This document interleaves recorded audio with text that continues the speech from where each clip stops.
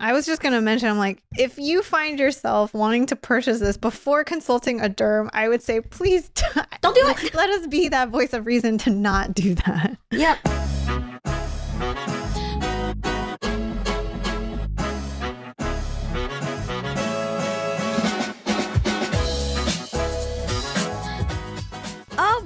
Welcome back, everyone. This is the Chemist Confessions podcast. I'm Gloria. I'm Victoria. This is a human conversation on all the skincare science we talk about on the daily.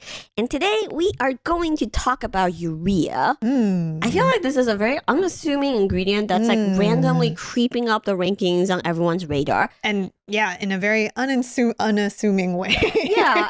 So we decided to do an episode on urea because I actually polled our followers on Instagram on what other hydrating or I don't know, just barrier supporting ingredients we should talk about. I put urea on the list, but I really didn't expect it to win, but something like half of you guys voted for it. I would say urea would not have been on my 2024 ingredient bingo card that we would be talking about this year. Yeah. It's an old guy that's been around for a long time.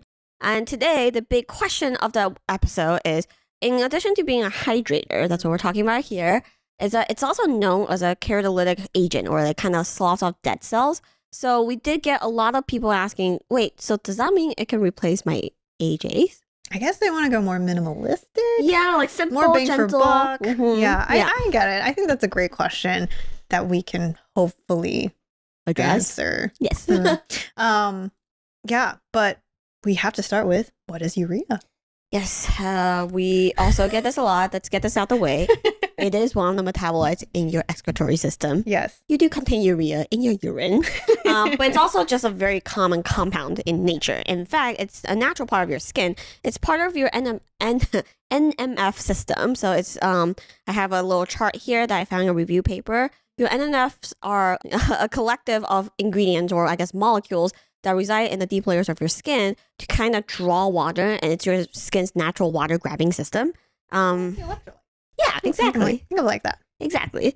You have your free amino acids, your PCAs, your lactase, your sugars, and urea is actually a pretty significant part of it. So naturally, your skin contains about 7%-ish of urea. For sure. Now, the cool thing about urea that we had briefly hinted at is that urea, similar to lactic acid, at different concentrations, you collect different benefits. Yeah, exactly. This paper broke it down really well. Generally speaking, you'll find it at 2 to 10%, and it's considered hydrating at that level. And there's a medium dose between 10 to 30%. It's hydrating. It can be keratolytic. That's when you get that exfoliation benefit. And it's also considered a topical drug enhancer. It's actually been used to alongside, say, your hydrocortisone to help with delivery. And then lastly, there's the ultra high level, the 30 to 50% urea. It's used for a lot of different conditions, right? They've looked at it from anything from dermatitis, psoriasis, to even dandruff and nail stuff. A lot of, it's wild. What kind of nail stuff are we talking? Oh, I don't know if I want to see it. Okay. Yeah, so it makes those hoof removing. Yeah, like, oh no. The urea actually has a really wide range of application. Above all else, you'll most likely find it in the 2 to 10% in your body moisturizers. And I will say, a lot of people, because urea is a little buzzy, it feels a little new. But it's actually been around for forever. I found this great summary table of all the hydration studies urea has been in for just even healthy subjects. It ranges from like 1982 to 2011, and they use it anywhere between 2 to 10%. And at all of these levels, it is moisturizing. Yep. I do love that urea has been benched time and time again against placebos to show that it can effectively increase your hydration level and decrease tool. I also just wish that there was a summary table for every ingredient we looked at, because at this point it's like, bam, here's the table. Yeah. There you go. Hydrating. My job is done. Thank you so much. Yeah. And some of them do have, I see a couple actual comparisons, like they wanted to compare 5% urea to 5% canola oil. What? Feels like a very random apples to like urea comparison. A missed opportunity for something else. But yeah, and I think the other thing to just keep in mind is just general protocol. You're looking at using it twice a day. And it looks like for most of these studies, they're using it for around, on average, 2 weeks. Yeah, exactly. So that's basically what urea is in a nutshell. And we'll take a quick break before we dive into a question. So is urea better than glycerin and better than my glycolic acid? Our Chemist Confessions Better Oil was formulated with all skin types in mind. We searched high and low for our favorite omega-3, omega-6 heavy oils to create an oil that is friendly for all skin types. Along the way, we really ran into some funky stuff. We're talking aged broccoli smelling oils. But finally, we settled on our trio of sea buckthorn seed, blackcurrant, and rosehip oil to create the Better Oil. This trio creates a base with a signature golden color and a rich velvety texture that sinks into skin without leaving it greasy. Do you hear that, oily skin people? But wait, there's more. Instant hydration was only half of it. We added potent soothers like bisabolol and Boswellia serrata and free fatty acids to help you take care of your skin barrier for the long haul. Podcast listeners, please don't forget to use code CCPodcast2024 to get 15% off your first order. Check it out. Pew, pew, pew, pew. All right. Okay, guys, strap in. I'm tired. I know. This is going to be a little rough. I'm not going to lie. Urea is really well studied, but the data is a little rough. Let's just say Gloria spent a lot of time. It's like the better half of a day. I think I start my day with a list of to-do lists. And this is something that had a time limit on it. So I was like, I will start here, and here's like all the other stuff I'll do after I'm done doing my Euro research. I did not get to the other things on my list. I think what's even more painful is combing through all of those studies and finding so many of them not relevant. Yeah.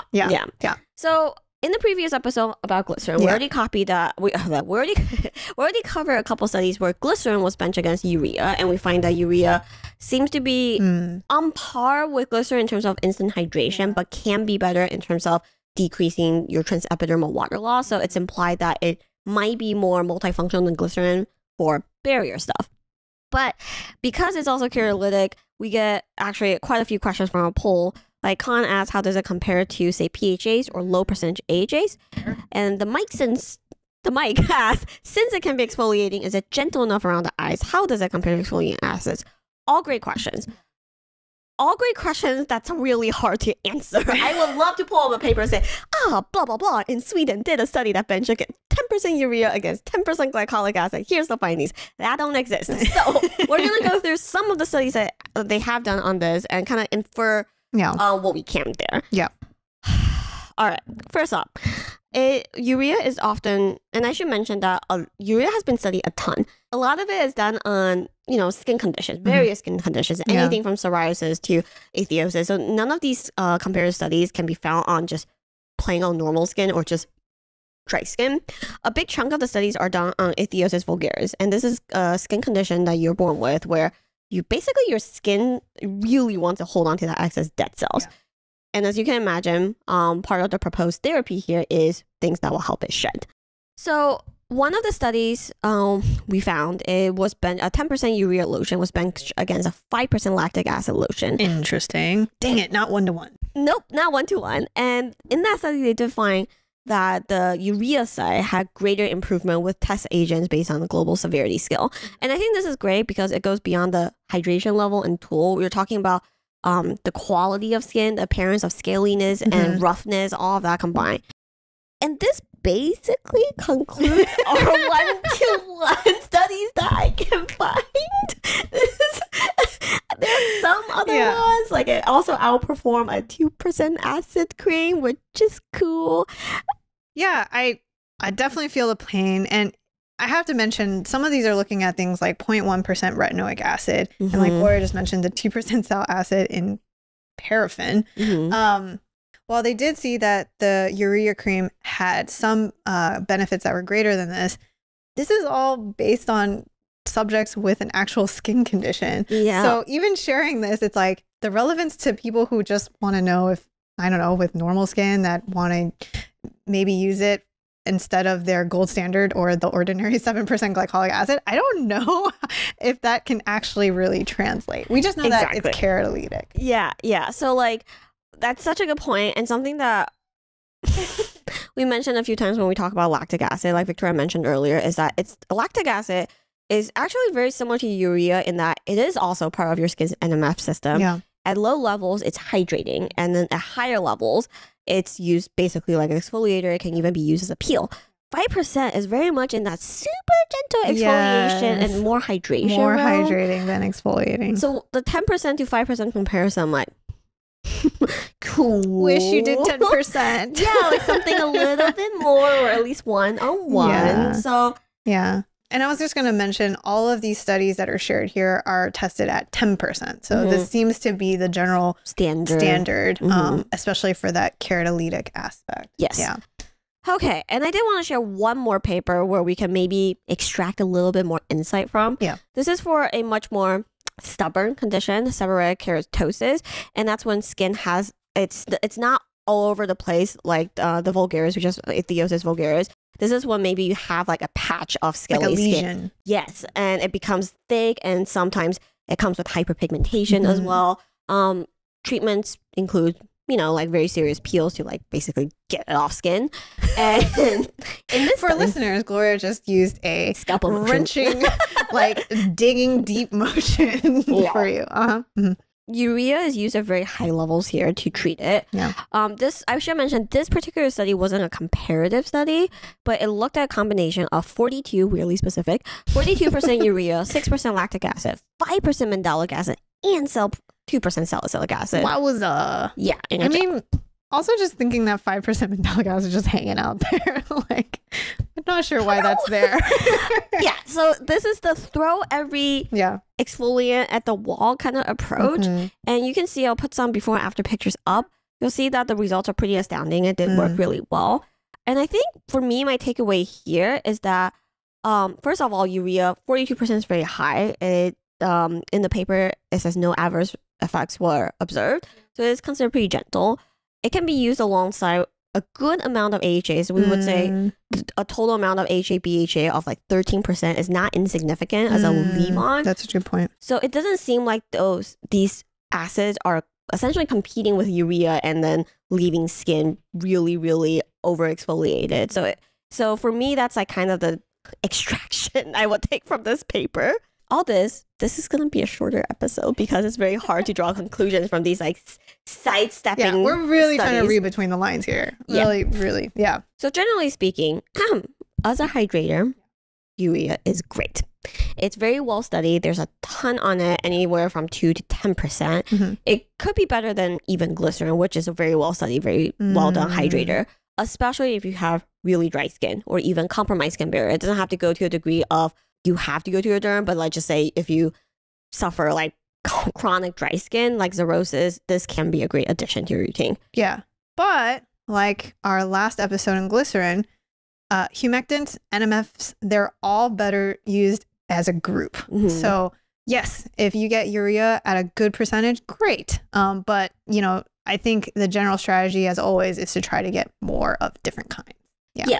And the question of, is it better or how does it compare to AHAs and PHAs? It's not going to be a straightforward one because there isn't a direct comparison. So the good thing is, based on not just the one I highlighted, but a couple of combination therapy papers that we were able to find, it highlights that urea doesn't seem to be irritating at all, even at the keratolytic level at 10 to 20%.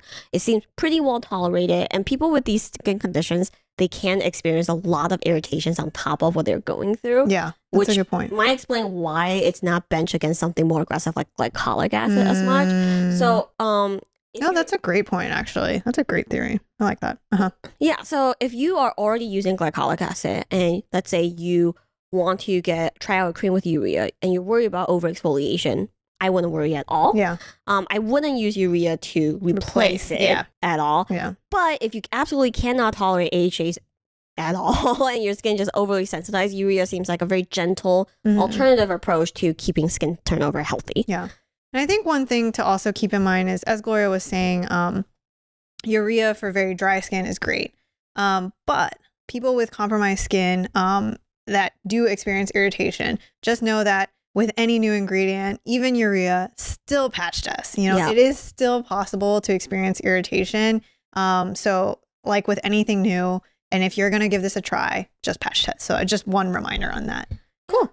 So that's it. Thanks, Gloria. Thanks for all your labor. Yeah, I have to say I think most people know us from watching the episodes is we are definitely not quick to come to conclusions. Yeah. And we definitely cannot make a conclusion here because there is very little that's relevant to actual cosmetic skincare. Yeah. A lot of this is skin conditions, and that is a very different scenario. So that's just the general state of things. And that's just how it is. It's life. Yep. And we will take a quick break, but after the break, we will go into a little bit on how to shop for urea and how to add it to your routine. Let's do it.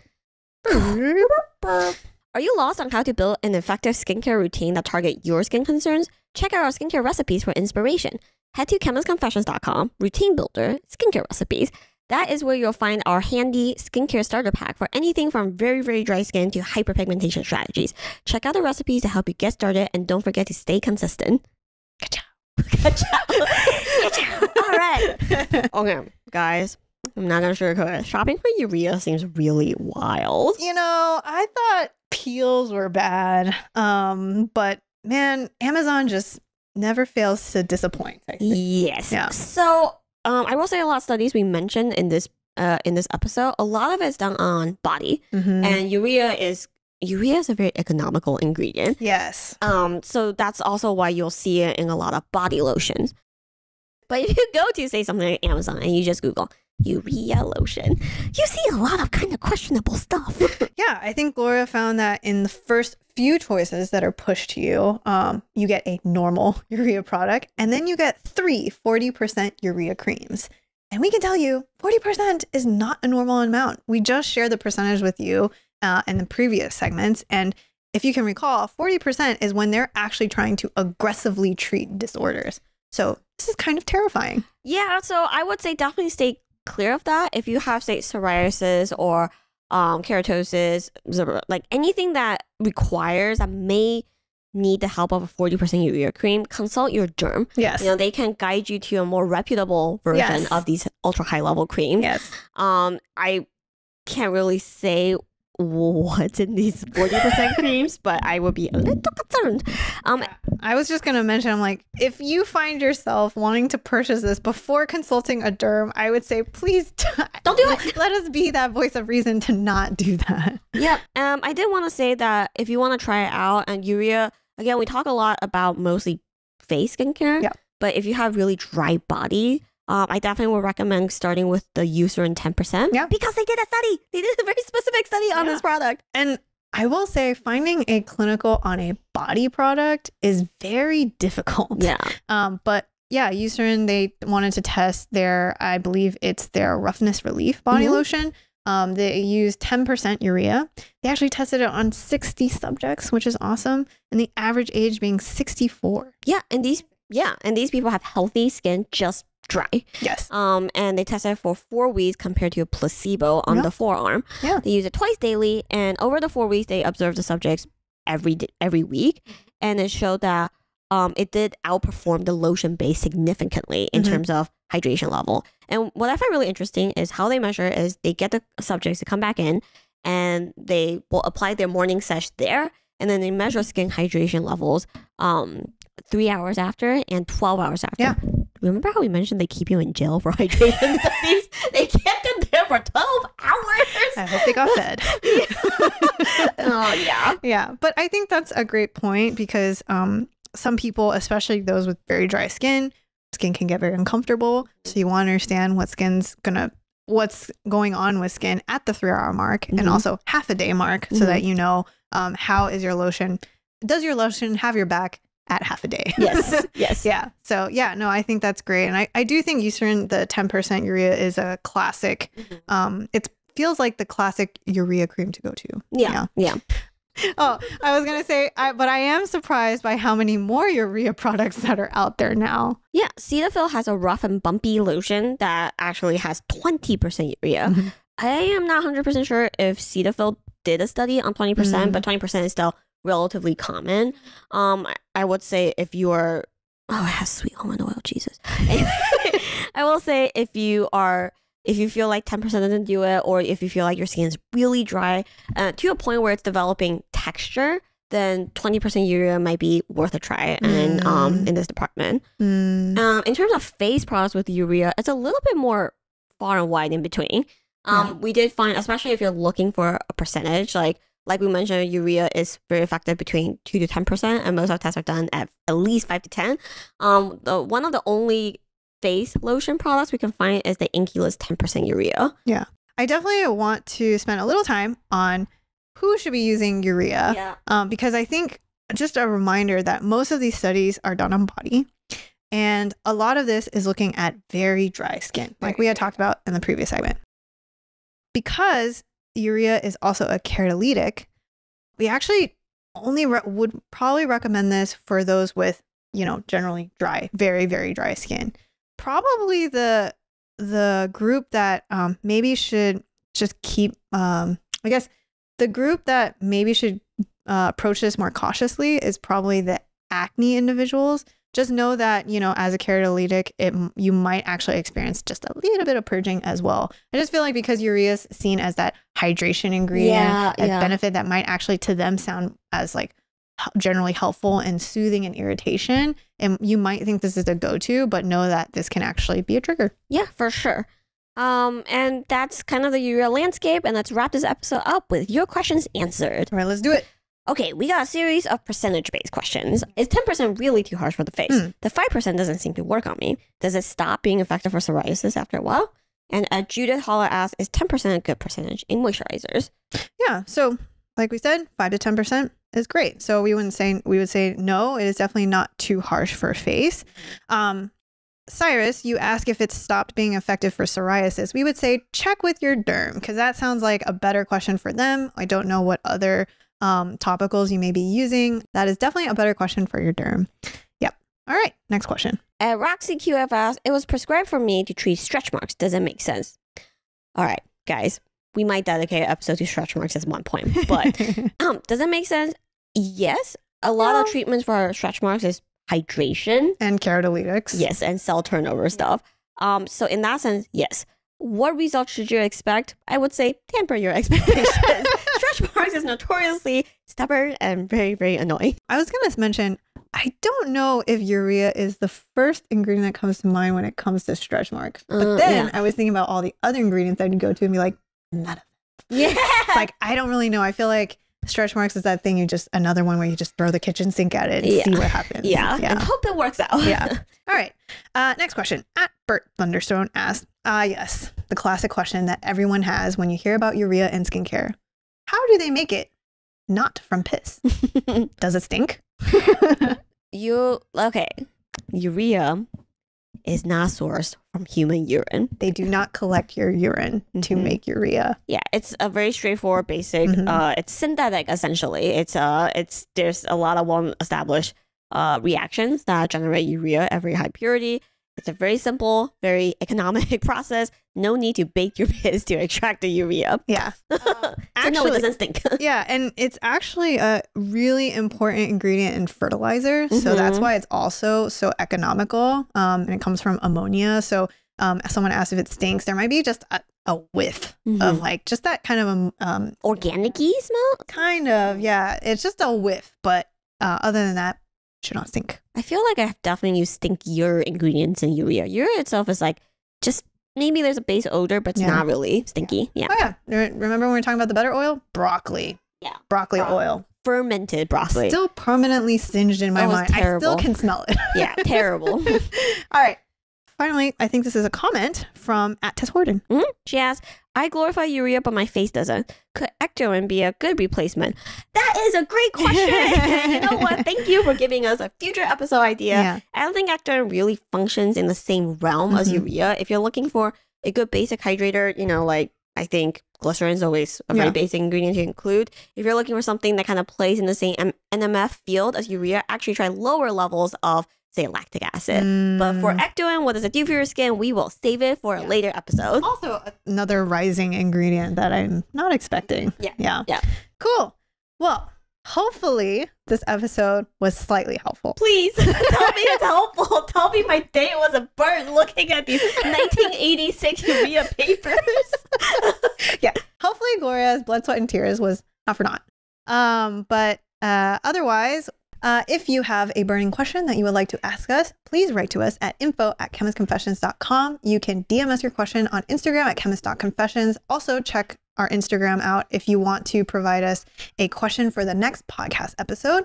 And finally, you can just leave your question on the comments below. But otherwise, we will see you next time. Thanks, guys. Bye.